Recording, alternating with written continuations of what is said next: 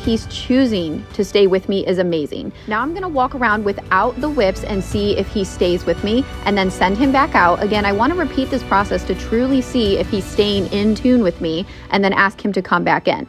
So right now he is super focused and he's following me, and I want him to almost match my footfalls in a sense. So we're gonna do something that's a little trickier. I'm gonna position him facing me, and then what I'm gonna do is turn around and I'm gonna ask him to back up with me. So let's get him to go the other way.